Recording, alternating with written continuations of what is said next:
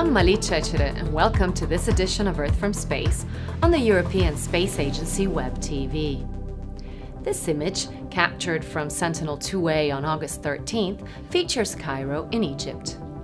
The capital of Egypt, Cairo is one of the largest cities in Africa. It has existed for over 1,000 years on the same spot on the Nile River banks. Located in the northeastern part of the country, Cairo is the passage to the Nile Delta. The Nile River is the father of African rivers and the longest river in the world.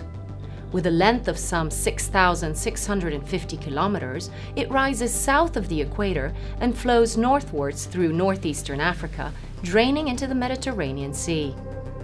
The river is the cause of the strong contrasts we see in the image. The river's fertility allowed the Egyptians to thrive despite the arid surrounding desert. It has always delivered the necessary water to transform the desert into a lush garden, where produce such as tomatoes, potatoes, sugarcane, rice, and even cotton are grown.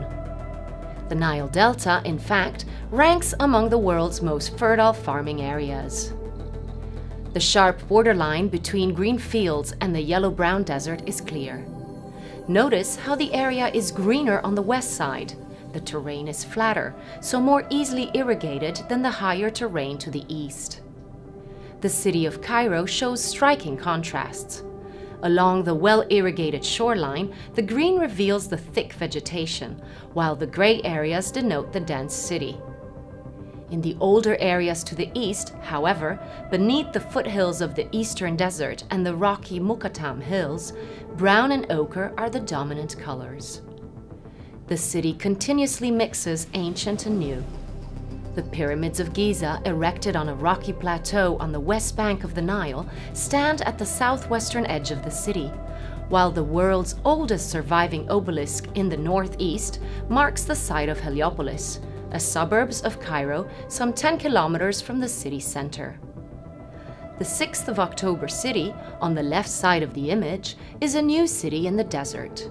It hosts students from various countries, as well as from Egypt, who study at its private universities.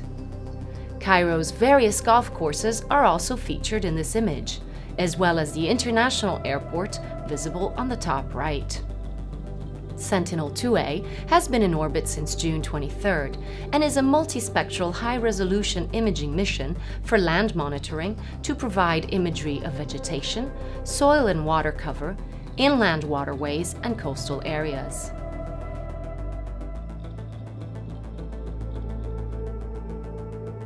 And that brings us to the end of this edition of Earth from Space.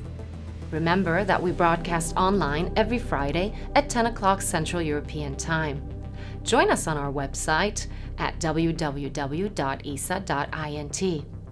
From the ESA Web-TV studios, have a very nice day.